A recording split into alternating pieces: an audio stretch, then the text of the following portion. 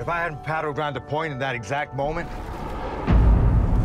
it's a miracle, that's what it is, and I don't believe in miracles.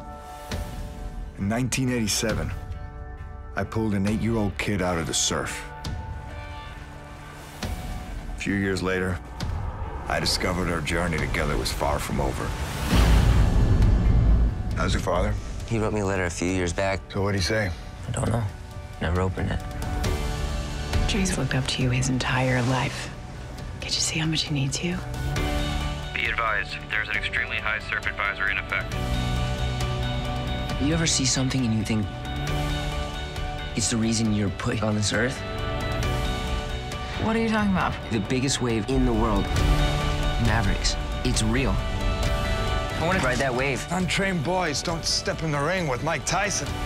That boy's gonna surf that wave, even if he dies trying. I mean, wouldn't you? I'm gonna train you to survive, because I don't want it on my conscience.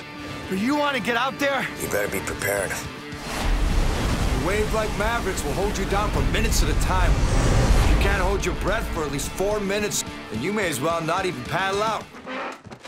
You know what? I'm not even gonna acknowledge that just happened. I'm swallowing water. You've got 2 more minutes. Clean up that driveway. Hey, Mavericks, man. You gonna slay that dragon all by yourself, or is your rent-a-dad gonna help you out?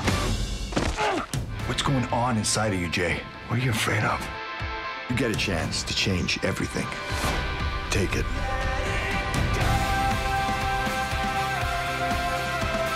You cheater! This is about more than just surfing. It's about the choices you make in life. It's about finding that one thing that sets you free. You gotta be kidding me. You need to believe in yourself, or none of this matters.